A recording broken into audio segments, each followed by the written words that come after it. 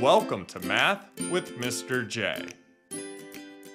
In this video, I'm going to cover what a rhombus is. Now, simply put, a rhombus is a quadrilateral with all four sides equal in length. Let's take a look at some examples and dive in a little further. So rhombuses are quadrilaterals. They have four sides. Now, more specifically, rhombuses are parallelograms. They have two pairs of parallel sides. Opposite sides are parallel and the same length. Opposite angles are the same measure as well. And to take that a step further than just a parallelogram, a rhombus has to have all four sides equal in length. So all of the sides are the same. So looking at example A right here, we can see that we have a quadrilateral. This is also a parallelogram.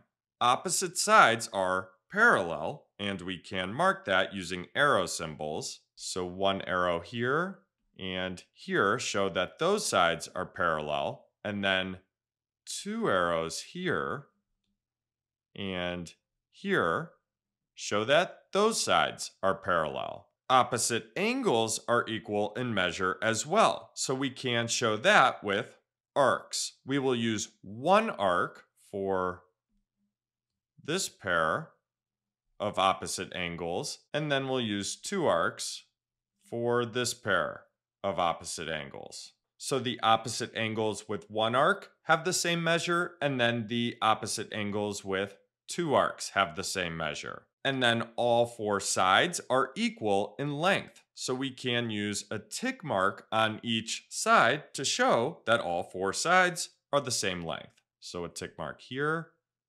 here, here, and here. That's an example of a rhombus.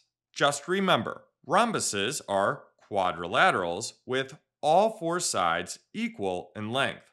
Let's move on to example B. Now here, it looks like we have a square. So is this not a rhombus then? Well, we have a quadrilateral with all four sides equal in length. Let's put a tick mark on each side to show that each side is the same length. And this is a parallelogram as well. We have two pairs of parallel sides. We're not going to label those like we did for example A though. So yes, this is actually, technically, a rhombus. When we hear rhombus, that tells us we have a quadrilateral with all four sides equal in length. And that's what we have here. So yes, a square is a rhombus. A square is a quadrilateral with all four sides equal in length. Now please keep in mind, rhombus is not the best name here though. It's not the most specific or fitting. Square is. We call this a square because that gives us more information about the shape than just rhombus. So square tells us that not only do we have features of a quadrilateral, parallelogram, and a rhombus, but we also have four right angles. And we can mark those right angles with squares. So that tells us we have 90-degree angles. So basically, a square is a more specific or special rhombus. Let's move on to numbers 1 through 4, where we will determine if we have a rhombus or not.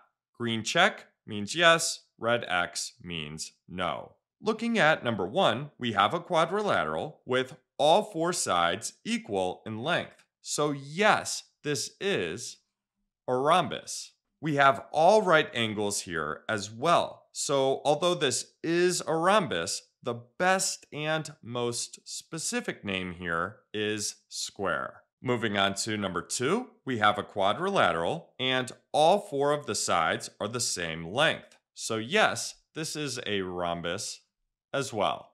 Moving on to number 3, we have a quadrilateral, but all four sides are not the same length. These sides are equal in length with one tick mark, and then these sides are equal in length with two tick marks. So no, we do not have four sides that are the same length. This is not a rhombus. And then lastly, for number 4, we have a quadrilateral, but all 4 sides are not the same length. So this is not a rhombus. So there you have it. There's a basic overview of what a rhombus is. Just remember, a rhombus is a quadrilateral with all 4 sides equal in length. I hope that helped. Thanks so much for watching. Until next time, peace.